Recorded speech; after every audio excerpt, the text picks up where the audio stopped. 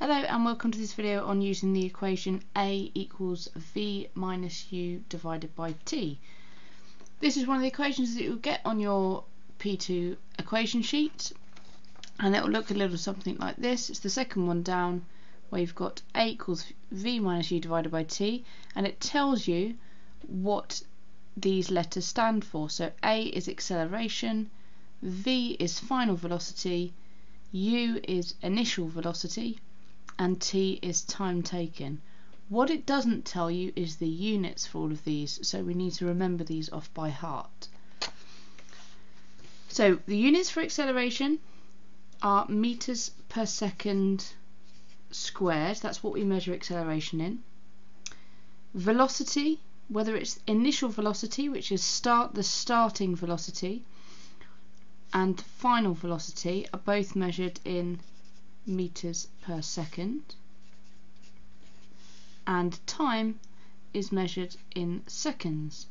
So you need to remember these units, but you don't need to remember what the letters stand for, because you'll find these on the equation sheet as I showed you.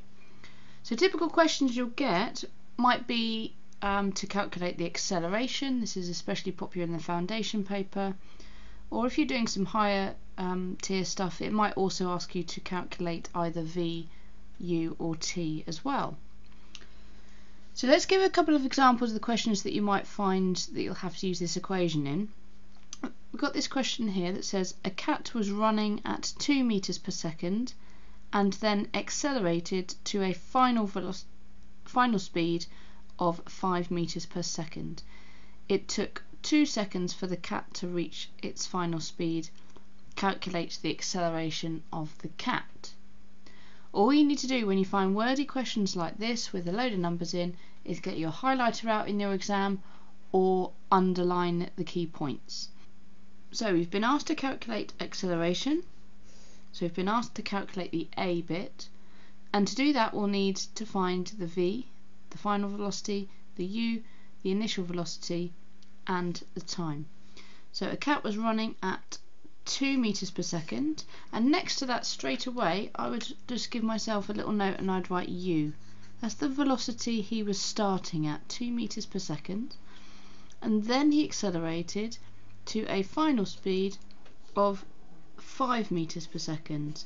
And next to that, you can write all over your questions in the exam, don't forget, I would write v, final velocity, and here it says it took 2 seconds for the cat to reach its final speed, so I would make a note that that was t.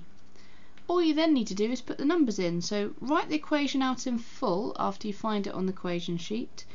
So it will be a equals v minus u divided by t, and then just put the numbers in. So we've been asked to calculate a, so we put the number for v in, which we look is 5, minus the number for u, which is 2, divided by the number for t, and t is 2. And we put that through our calculator. So where people go wrong is how they put it into the calculator. So your calculator should have brackets on, so that will help you. You can put the first bit in brackets, 5 minus 2, that tells the calculator to do that first, and then divide by 2 to get the answer of 1.5 meters per second squared. So we'll do exactly the same thing with another example here. It says a parked car started its journey and reached a top speed of 5 meters per second. It took 5 seconds for the car to reach this speed. Calculate the acceleration of the car. So again, I need to work out acceleration, so I write down my equation a equals v minus u divided by t, and I just need to put the numbers in. So I'll go a equals v. Do I have my final velocity? Well, it said it reached a top speed of 5 meters per second, minus u, my initial velocity. Now I've purposely worded this question so that it doesn't obviously give you an initial velocity, because this is what they'll do in the exam to try and trick you out. There's nowhere here that specifically says the car's initial velocity, but it does tell you some key information, and that is that the car is parked. So if your car is parked, then your initial velocity is going to be 0 meters per second.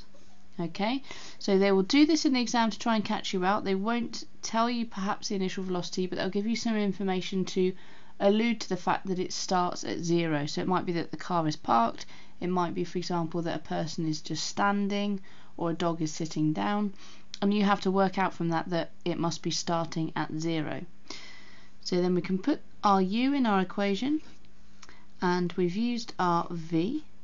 So finally we need to put the number for t in, so 5 minus 0 divided by 5 seconds would give you an acceleration of 5 minus 0 divided by 5, which is 1 meters per second squared. So do look out for that. If they don't give you that initial velocity, read through the question very carefully. Have they hinted to the fact that it started at 0 meters per second? So that's the kind of questions you'll get on foundation and higher tier. The next little bit is for higher tier only. Okay, so for high tier they might make things a little bit more complicated by asking you to calculate perhaps v or u or t, and therefore you will need to rearrange the equation. So foundation, they normally just ask you to work out acceleration so that you don't have to rearrange, but have a think about how you can rearrange that so it would make v equals, u equals, and t equals. Okay, you can pause the video now, try and rearrange it yourself, and then come back and see if you got the answers correct.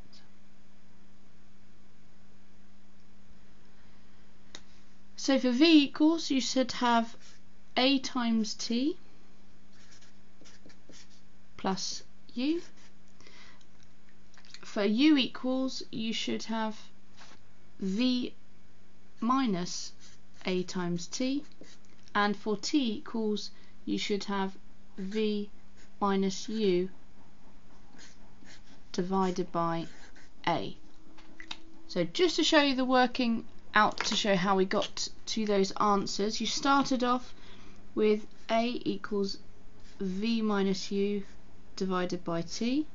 If you multiply both sides by t, you end up with a times t equals v minus u. So to get the v equals, you then just add u to both sides, so you end up with a times t added to u equals v, which if you just switch that way around, you end up with v equals a times t plus u. On this one below, you can go almost straight from this one really. If you had if you got to the stage where you had v equals a times t plus u, if you wanted u equals, you would just have to take away this a times t, so you'd have u equals v minus the a times the t. And finally over here, if you wanted a equals, first of all, if you had started with a equals v minus u divided by t, just like you've got up here, you'd first of all multiply both sides by t, so you'd end up with a times t equals v minus u, and then because you want a equals, because you want t equals, you then divide both sides by a, and you end up with t equals v minus u divided by a. So bear in mind that you might have to rearrange the equations like that in the higher tier. This is probably one of the most difficult rearrangements that you might have to make on this exam. So now, if you're confident on rearranging the question, have a go at a couple of questions which are a little bit harder. If you work them out on a piece of scrap paper, pause the video and then come back and see if you got the answers correct. So let's underline the key information that we've got in this first question. If you read through it, we've got an acceleration at 4 meters per second, so we can write A next to that. We've got a time, 5 seconds, which is t, and we've been asked to calculate the final velocity, okay, which is v. So what we're missing at the moment is the u part, the initial velocity. I can't see any more numbers in there, but this first statement gives us an indication of its initial velocity, because it says a cat was sat in the barn, and if you're sat down, that implies that you have an initial velocity of 0 meters per second, because you're starting from still. So we need to use the rearranged equation of this to make it v equals, so we've got v equals a times t plus u. So if we put our numbers in, we've got v equals acceleration, which is 4 times 5, plus our initial velocity of 0, so our final velocity is 20 meters per second. And again, for this question over here, we'll highlight the key parts. So we've got an acceleration of 2 meters per second, so that's our A. We've got a time of 2 seconds, and that's our t. We've got a final velocity of 10 meters per second, so that's our v. And we need to calculate the initial velocity, so we need to calculate u. So we have to rearrange this equation up here that's on our equation sheet to get u equals v minus a times t. Putting the numbers in then, u equals 10 from our v over here minus 2 times 2. So our initial velocity is 10 minus 4, which is 6 meters per second. So very well done if you got those correct. They are the harder style questions that you might see on the higher tier paper, but you might also just see the questions that we did before, where you just have to work out acceleration. The most important things for these questions is to remember the units for all of these things, and also to recognise that they'll try and trick you out with that initial velocity and perhaps imply 0 meters per second in the description. If you like this video, then please press the like button below, and feel free to subscribe to watch all my other videos. Thanks for watching.